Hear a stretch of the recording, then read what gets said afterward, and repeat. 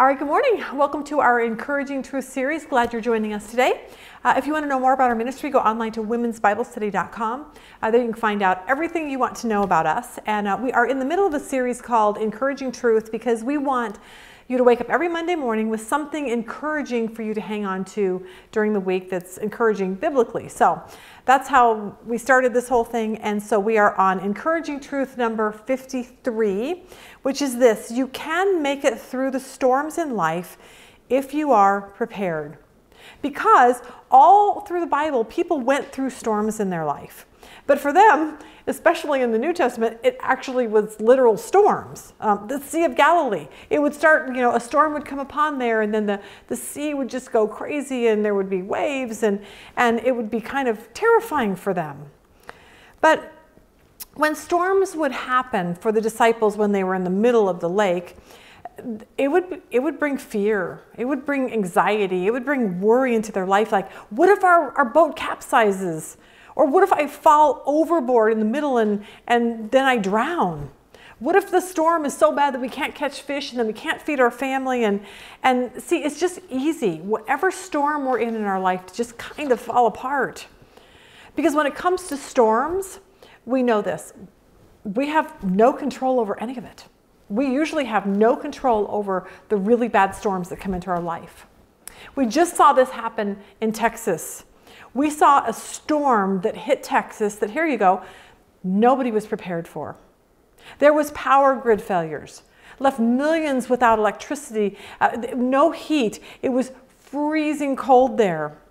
The water taps had run dry, pipes had burst, water treatment plants failed. And they had to actually boil all their water before they could even drink it. There were people who died. And we said, well, how could that happen? And here's why: because they weren't prepared for the storm. They weren't prepared. Now, for most of us, our storms aren't actual weather-related storms, but they're more like this: marriage storms. Like, I'm not getting along with my husband. I don't think he loves me anymore. We argue all the time. It could be health storms. The doctor just told me I have this. Or, oh my gosh, I just got COVID. Financial storms. I lost my job. I lost my paycheck. I'm about to lose my house. I don't have money for food. We have children's storms. My son is on drugs. My daughter is 14 and pregnant. My child is born autistic. My kids won't talk to me. We have grandchildren storms. My grandchildren don't want anything to do with God. That's a huge storm. How about doubt storms? I'm not really sure God is really out there. I don't really know that he's listening or even cares about me. We have anger storms. I'm so angry with the situation. I'm so angry with how life is turning out. And all of these storms have the potential of pushing us farther and farther away from our relationship with Jesus. And the reason why is because we just aren't spiritually prepared for any of them. A lot of the problem is we've never built our spiritual foundation strong enough to withhold or withstand the storms that come into our life. It's like the Leaning Tower of Pisa in Italy. It's a great example. One day it's going to fall. And the reason it's going to fall is because it was built on a faulty foundation to begin with. The 179-foot tower was built in 1173, but it's 17 feet out of plumb right now because every year it just starts going over a little more and a little more and a little more. And the problem was it was just never built on a proper foundation. And that's why. So because we know that we will have storms in our life, and Jesus knew the disciples would have storms, he wants us to understand that we have to build our house or our life on a really strong spiritual foundation so that when these storms arise, then you know what? We're not going to be blown away. It's not going to topple us. It's not going to crumble us down.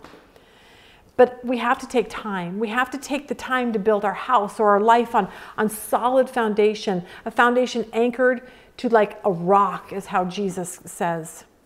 Because if our life or our house is built on a strong anchored foundation, that no matter how devastating the storm is that comes into our life, we're going to make it through because we're anchored properly.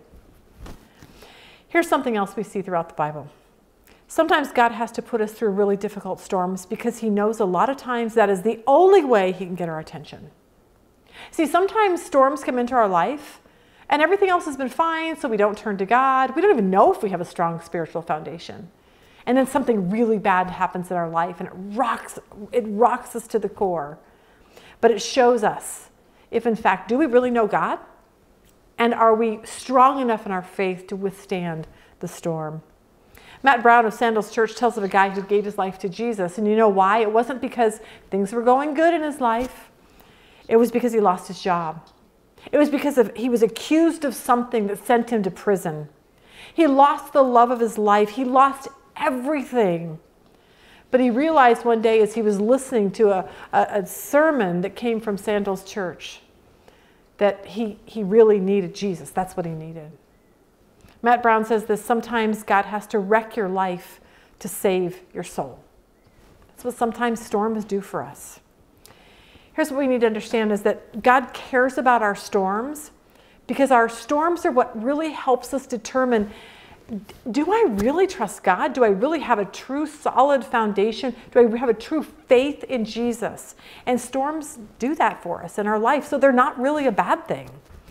Jesus is saying that in order to make it through our life, we need to dig deep. We need to dig deep into the scriptures. We need to know that God can be trusted. We need to know him so well.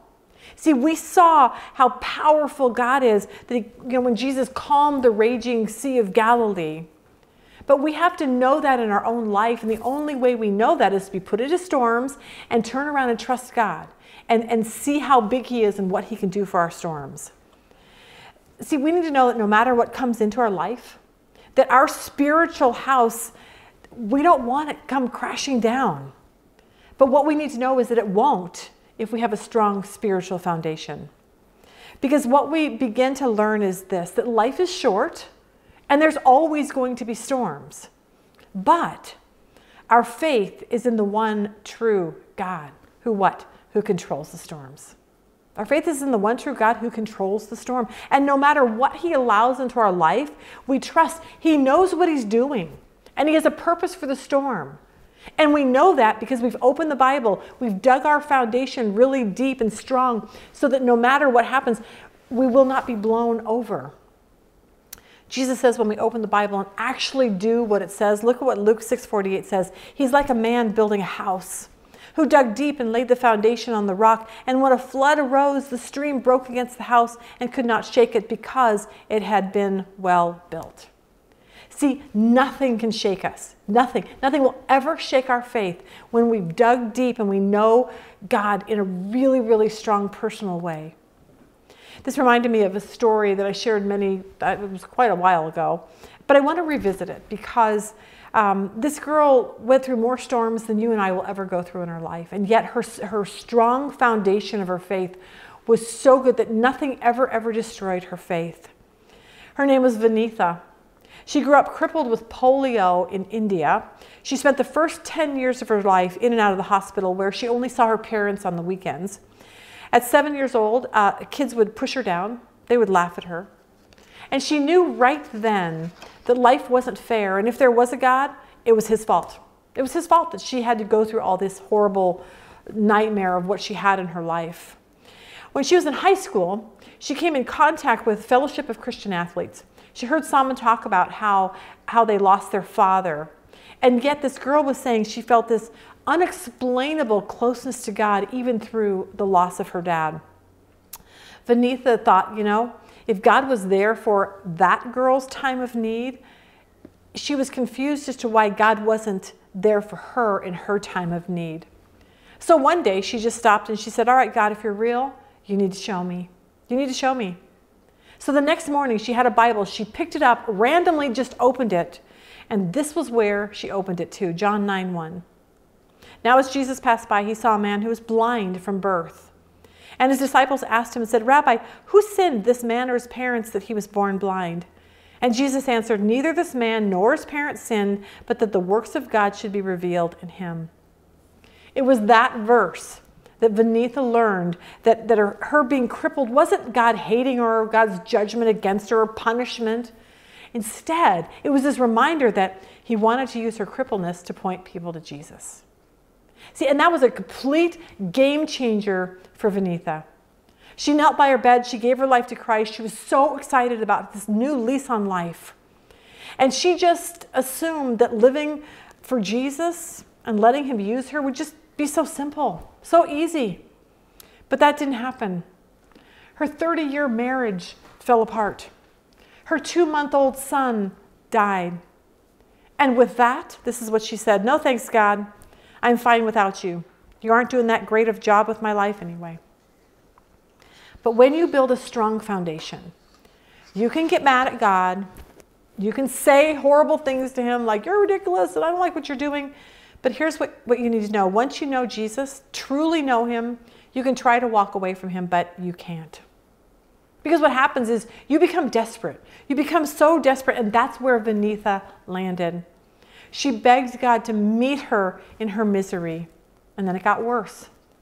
Her husband of 18 years left her for another woman. She was single. She had polio. She had no one to help her. She had 2 teenage daughters at the time who were just kind of a disaster. And the question would be, how could God love me? How could God love me? But what she needed to do is something we all need to do, which is build a strong foundation, spiritual foundation on rock. She learned she had to do that. It's something you and I need to learn we have to do too.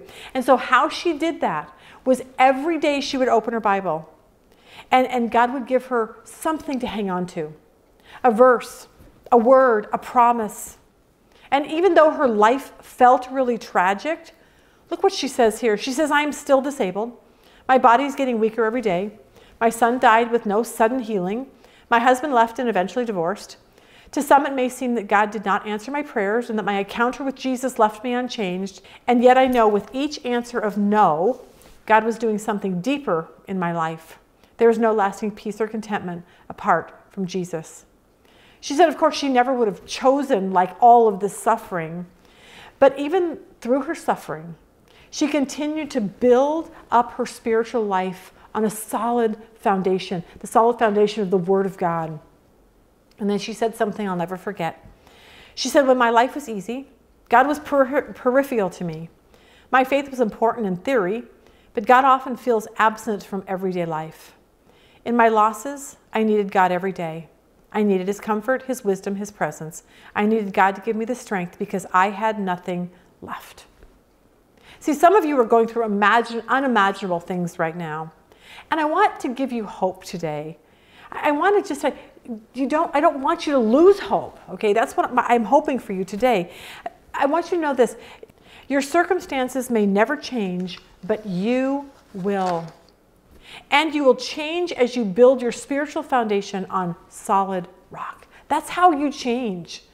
That's how you make it to where nothing can ever mess with your faith because you're so strong and you've built your faith on a very strong foundation. And how that happens, really, honestly, is just by reading your Bible. We say that all the time here. Rock builders hear his word and they conform their lives to it. That's what happens. You conform your life to what the Bible tells you instead of conforming your life to everything else. When God tells people to do something in his word, you know what we do? We do it. When God says to avoid something, then we avoid it. See, rock builders are people who hear the word, read the word, listen to the word, and then they make the word of God their foundation in their life. Verse 41 says this: "But the one who hears and does not do them is like a man who built a house on the ground without a foundation. When the stream broke against it, immediately it fell, and the ruin of that house was great." I was talking to a guy one day, and I have an illustration of how this works. You've built your life on sand, spiritual sand, and then when something bad happens, your faith crumbles. Versus you built your house on a solid foundation, and your house still stands. So I was talking to this guy one day about his mom. His mom had gone into an assisted living home. And towards the latter part of her life, she started going to church and going to Bible studies, and she would, help the homeless, and she was doing really good, but then she ended up in this assisted living. And I asked how she was doing, and he said, "She's so stubborn, and she has no joy in her life." And he said, one day I asked her, "Do you not remember, Mom, anything that you learned at Bible study? Do you not remember anything you learned from the Bible?" And I think the answer probably was no. Because she showed up to church or Bible study, she heard some verses, but here you go. She never let it sink in and build a strong spiritual foundation. It never happened. So when things got bad and she ended up in an assisted living home and she got angry with God and bitter, she never had anything to hang on to. This guy I was talking to told me about a woman who was 102 years old at his church. And she was the most joyful, loving, welcoming person he'd ever met. And he said the contrast between his mom and this 102-year-old woman was just light years apart. Because one read her Bible, and she was prepared to get older. She was prepared to be joyful in any season of her life. But the other one, his mom, never got it. See, his mom is ending her life miserable and mean and on this shaking ground because she just never had a solid foundation of the Bible. And this is why, because she never deposited God's word in her mind, so the Holy Spirit could never bring to her mind what wasn't there. She just couldn't. Nothing was there. And that's why I say we've got to get into the Word now and figure out how to build our faith so strong so that nothing ever comes into our life that destroys our faith. See, loving others and being joyful and being patient and being loving, it doesn't just happen when you're 30 or 50 or 70. Like you can still have those love, joy, peace, patience, kindness traits when you're 102. But to make it through to 102 with those kind of spirit-filled things going on in your life, it's because you built your foundation on a solid rock. That's why. See, we're all getting older. So we have to go, what have I built my life on? And hopefully it's the foundation of the Bible, the Word of God. So knowing that, what are we doing? What are we building our life on? Because the man who builds his life on sand, there was little or no preparation. Sand is just unstable. And someone who builds their life on sand is kind of like, you're just trying to do everything yourself. You just follow the shifting sands of philosophy or the culture or religious activity. If you lived your life on built your life on sand, it's kind of like you believe in God on your own terms. You don't read your Bible. There's nothing solid to hang on to. If you're a sand builder, you know what your life is really all about. It's all about you. You just kind of go along with the crowd. See, you're self-sufficient. You can handle anything that comes along your way. You don't need God. But the problem is that someday a storm is going to come into your life. It could be a tragedy, a loss, a divorce, a financial ruin, I don't know. And you realize for the first time in your life, you have no idea what to do. You're not prepared emotionally. You're not prepared financially, and you're clearly not prepared spiritually. You look around and you go, what just happened? Was this a random fate of like the universe? And your life comes crumbling down. But that same storm hitting someone who has built their house on a strong spiritual foundation, they have the Holy Spirit to comfort them. They have the knowledge that God is in control. They have the realization that no matter whatever happens in their life, God has a purpose. See, you can weather a storm because your faith is not built on what just randomly happens in this world. Your faith is built on the one true God, who we know will give us anything we need and everything we need to go through any storm in life. See, when you come out of a storm, just like the disciples came out of the storm when Jesus calmed the raging sea, you know what happened? They knew him better and they trusted him more. Just like Vinitha, who was crippled with polio, she realized God wanted to use her story to point other people to Jesus because he is the only way to God. She knew this no matter how many storms came into her life. She wasn't living for this, what was here on this earth. She knew that there would be a future when one day she would die and she would not have polio anymore. And she would eventually get a brand new body. And that was what she focused on, not on the here and now. So it all starts by giving your life to Jesus. If you've never done that, I hope today's the day where you say, Jesus, come in my life. I'm going to live for you. You open the Bible, you do what it says, you start building a very strong spiritual foundation. Don't waste any more of your time. Don't waste any more of your time because just like Texas, a storm can come up come upon us without any warning at all. And if you're not spiritually prepared, your life just may crumble beneath the weight of it. So we don't want that to happen today. So just know this. What is our encouraging truth for today, which I have to go back here, is this: you can make it through the storms in life if you are prepared. So let's get prepared. Hope you have a really good day.